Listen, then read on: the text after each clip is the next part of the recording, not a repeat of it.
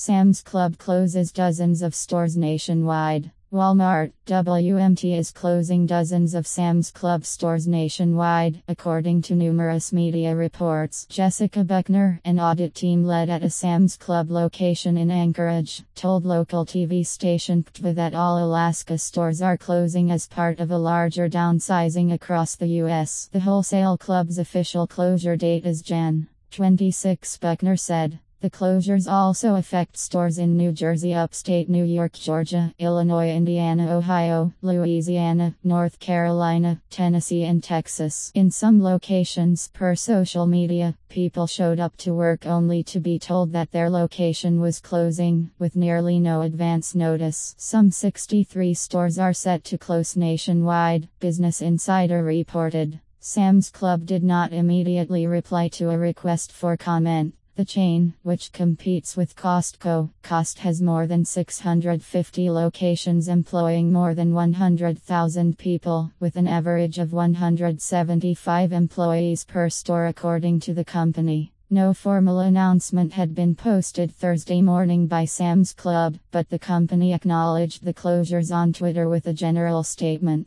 The company drew criticism from people on Twitter who objected to the lack of notice about the closings. The closures come on the same day that Walmart announced it was raising its minimum wage to $11 per hour. Based on the materials of the site,